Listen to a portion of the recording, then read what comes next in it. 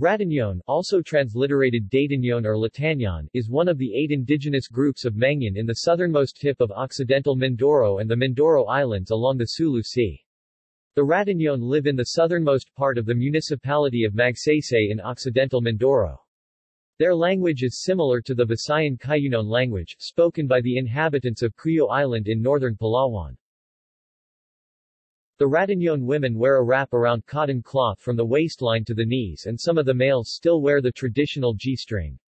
The women's breast covering is made of woven nito vine. They also wear accessories made of beads and copper wire. The males wear a jacket with simple embroidery during gala festivities and carry flint, tinder, and other paraphernalia for making fire. Both sexes wear coils of red-dyed rattan at the waistline. Like other Mangyan tribes, they also carry betel chew and its ingredients in bamboo containers. Today only around 2 to 5 people speak the Ratagnon language, which is nearly extinct, out of an ethnic population of 2,000 people.